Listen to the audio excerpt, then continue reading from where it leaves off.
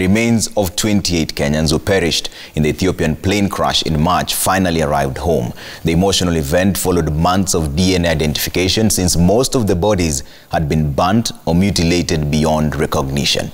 The ill-fated ET-302 crashed in Bishoftu town just a few moments after taking off from Ethiopia's capital, Addis Ababa, in March. And as Enock Sikolia now reports, the government maintains it is working very closely with the Ethiopian officials to ensure full compensation for the affected families.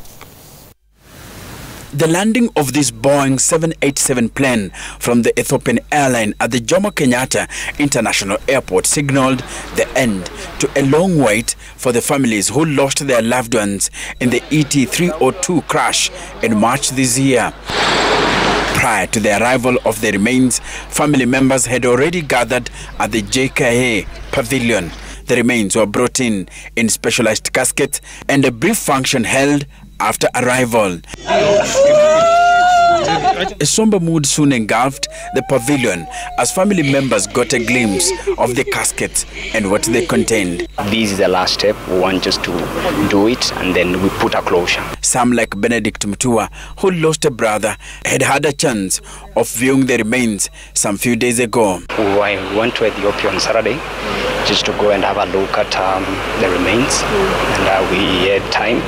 We checked around what is inside the coffins, the different remains. They have kept them well. Bodies of those who perished were severely damaged beyond recognition, prompting Ethiopian Airlines to consider DNA analysis to identify them. As a family, we're just planning to do our final rites to give a good send-off to our brother. It comes across as a closure to this bad and traumatic past that we've had. I've also noticed the same with my parents. Most of my mom was a bit disturbed, and having known our African context, you know, we have to see the body for you to get full closure. Amos lost his sister, Stella Mbicha, in the crash that happened minutes after the plane took off from Bole International Airport in Addis Ababa. The identification of the crash victims took about 6 months. The Ethiopian authorities had alluded the long wait to what they termed as the complexity of the process and extensive damage of the bodies.